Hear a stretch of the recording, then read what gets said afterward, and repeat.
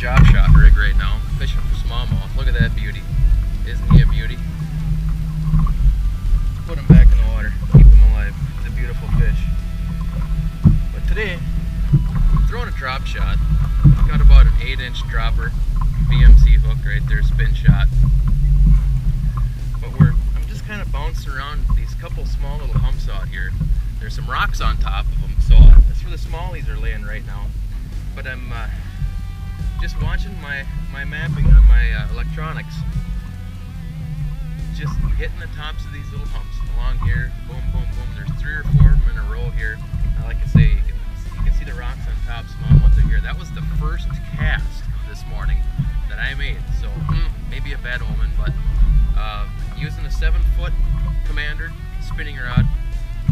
It's got a great action, real nice sensitive tip, slow, nice, easy sensitive tip. You can really detect those bites. You can let them actually sit there and chew on it for a couple minutes, or a couple seconds I should say. That nice soft tip holds up really nice. Using an 8-pound braid to an 8-pound fluorocarbon leader to my drop shot hook right there. And just using some drop shot plastics, and we're going to go see if we can get another one.